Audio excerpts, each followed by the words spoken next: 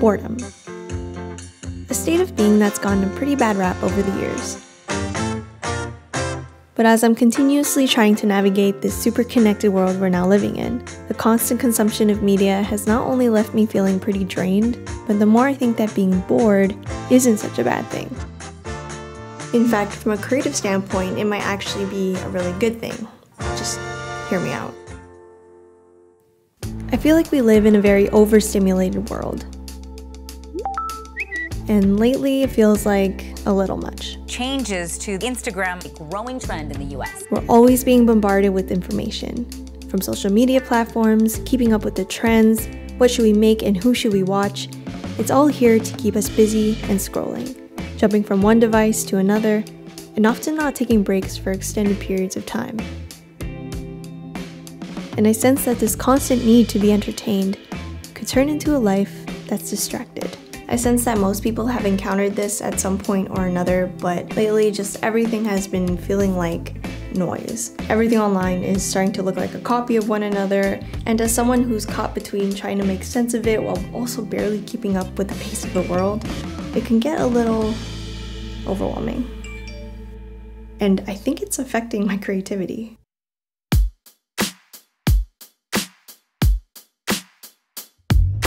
But while in my search for an antidote, there was one idea I became increasingly curious about. It started when I read Austin Kleon's book, Steal Like an Artist. In the book, he says, "Take time to be bored. Creative people need time to just sit around and do nothing."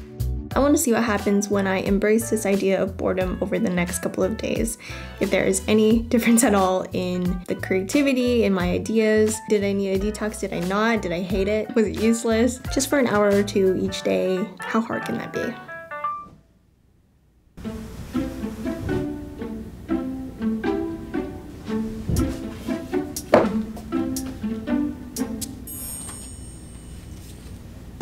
So it's day one, and I was doing good. I was doing good for the first 2 minutes, and then I just reached for my phone out of habit. I'm literally purposely doing this experiment. The habit of just like picking up and checking our phones when we're literally doing nothing. It's crazy. So yeah, if that's any indication how things are going.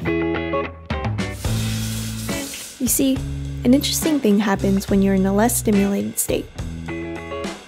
Our minds are able to wander, to get creative with problem solving, and let once dormant ideas find the space to plant roots and grow.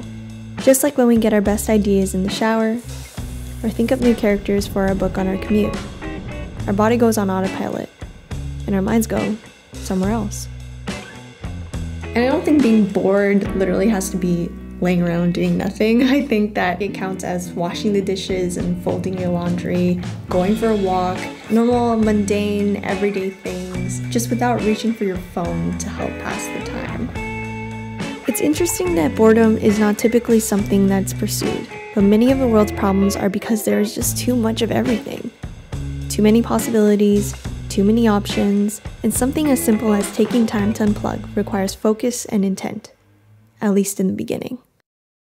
Okay, so I have been really enjoying this experiment so far. It's only been 3 days, but I feel like there is something about needing to fill the silence and also being alone with your thoughts. It can be uncomfortable. It has just been really nice to not be living from screen to screen all the time and instead feeling like I'm living in the real world.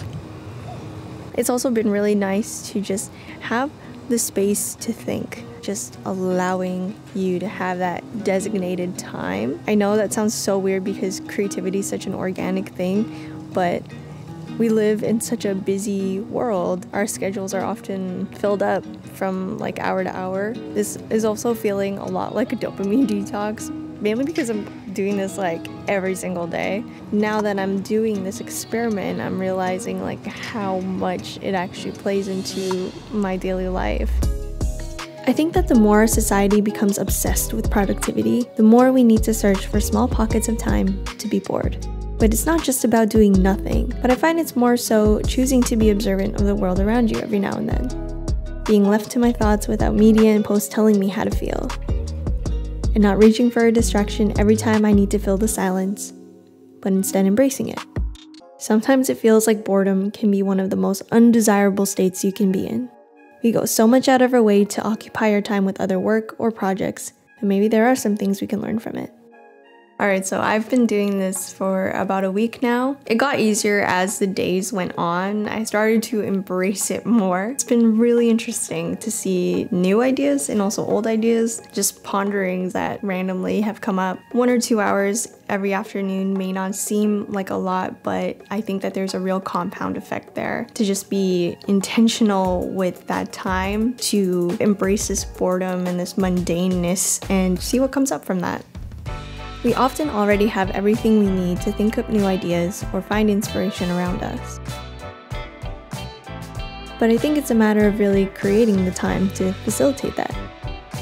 Not too much and not too little of it, but just enough that when we do return to our creative work, we feel ready to.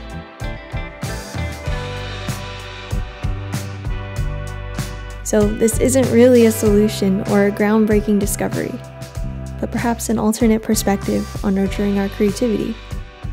As Steve Jobs once said, boredom allows one to indulge in curiosity, and out of curiosity comes everything.